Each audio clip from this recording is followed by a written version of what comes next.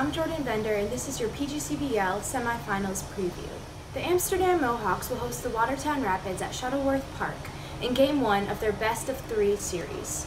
Amsterdam advanced to the semifinals with an instant classic victory over the Albany Dutchmen, where the Mohawks walked off in the bottom of the ninth with a 9-8 win.